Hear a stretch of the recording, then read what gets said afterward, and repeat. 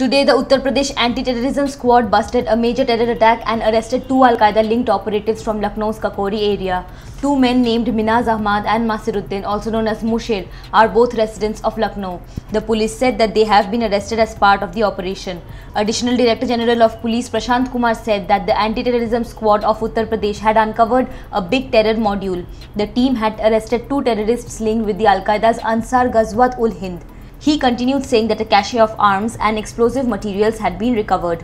The ADG Law and Personnel also added that the terror activities are being run from Peshawar, Qaeda in the Pakistan-Afghanistan border. He further said that to carry out the activities, Minaz Ahmad and Masiruddin were playing a crucial role. Their accomplices in Lucknow and Kanpur were also involved. A huge amount of explosive materials were recovered from them. They said that the ATS had received information that the arrested terror suspects were planning to carry out some major terror incidents in the state. According to ANI reports citing sources, the detained persons were in touch with people across the border. According to police sources, a search operation was started by the ATS on the information of two suspects in Faridipur, Kakori.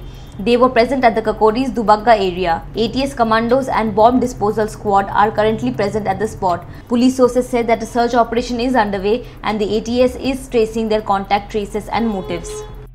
Subscribe to Oneindia channel and never miss an update.